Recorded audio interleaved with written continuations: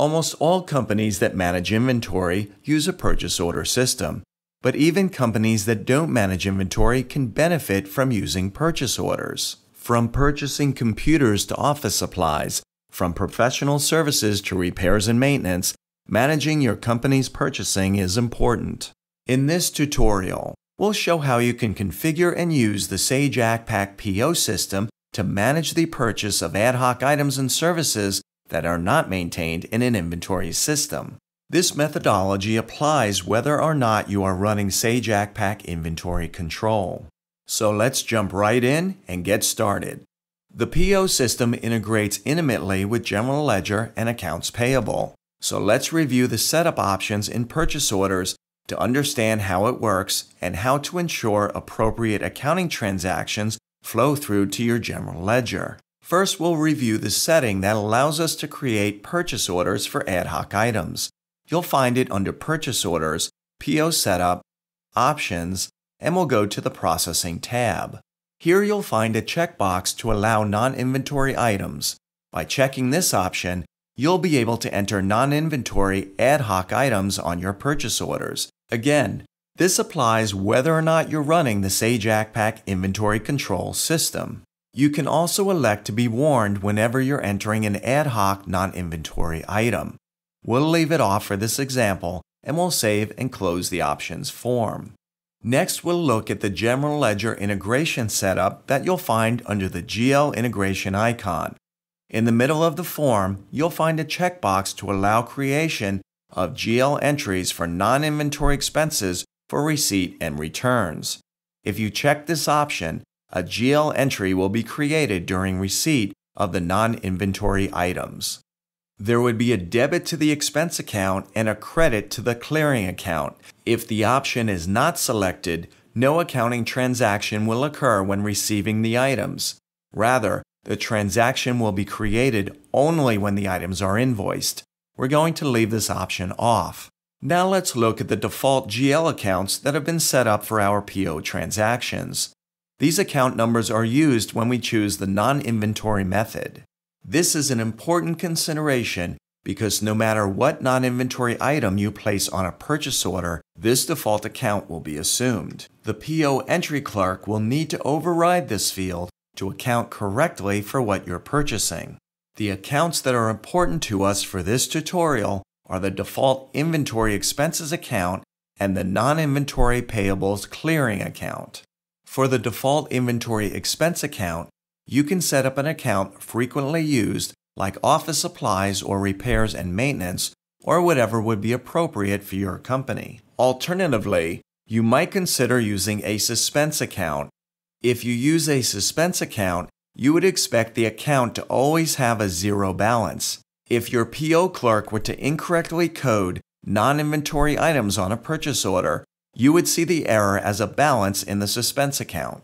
At this point, we've completed all of the necessary setup steps, so let's close the GL integration form and dive into processing an example PO for a non-inventory item. We'll start by going to PO Transactions and opening the purchase order entry form. We'll enter vendor number 1200, Chloride Systems, and we'll accept the defaults in the header and jump down to the Details section. Here we'll click on the Item Tax button. The screen that opens shows all of the fields that you would see if you scrolled horizontally across the detail line in the grid view. You can also hit F9 to open this view. Let's order a case of copy paper. In the item number field, we'll type NA because this field is really not applicable for this non-inventory item, but you're free to enter something more descriptive if you'd like.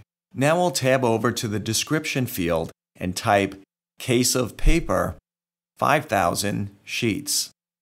And we'll hit tab and enter 1 for our location, and we'll move to the quantity field and enter 10, and next our unit of measure EA for each, and then our cost, which is $32.99. Now let's move down to the expense account field. You can see that the field has defaulted to the suspense account that we elaborated on earlier. However, as we mentioned, we need to change it to the appropriate account for this item, which would be $6,500 for office supplies. Now we can add the line and close the form, and finally, we'll post the PO and we'll skip printing the document and close the screen.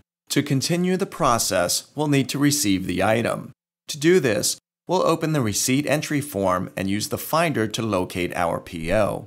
It should be the last one entered, so we'll scroll to the bottom of the list and make our selection. Now we'll go ahead and hit the Receive All button and then the Post button, and we'll skip printing the document and close the receipt entry form. Now let's assume that we just received the vendor's invoice, so we'll go ahead and enter it into our system by using the purchase order invoice entry form. We'll enter the vendor's invoice number 99991 and we'll move down to the receipt number field, and using the finder, we should find it at the bottom of the list since it was the last one we created. And a quick review shows that this is the correct information, so we'll go ahead and hit the Post button. We're notified that posting has completed, and we'll close the message and the invoice form. At this point, we've received the non-inventory items and entered the vendor's invoice into our PO system. Now we need to run the day-end process in Inventory Control to send our transactions through to accounts payable and the general ledger. Importantly, if you're running purchase orders without Sage Accpac Inventory Control, you would instead run the day-end process in purchase orders. Since we are running inventory control in our demo system, we'll go ahead and run the day-end process by going to Inventory Control, IC Periodic Processing, Day-end Processing, and we'll click the Process button. While it's running, it's important to note that in this example, our Sage Accpac system was configured to automatically post our transactions in accounts payable and through to our general ledger. We'll focus on the auto post feature in a future tutorial. Upon completion, we receive a notification that a GL batch was created. Let's take a look by going to General Ledger, GL Transactions, and open the batch list. And here's the batch that was created, and by double-clicking, we can see the details. And that completes the PO process for non-inventory items.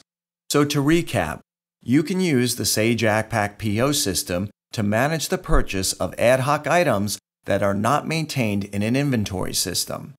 This methodology applies whether or not you're running the Sage Accpac Inventory Control module. Give us a call if you need assistance with this or any other feature in your Sage Accpac system. Well, that's it for this tutorial. Bye for now.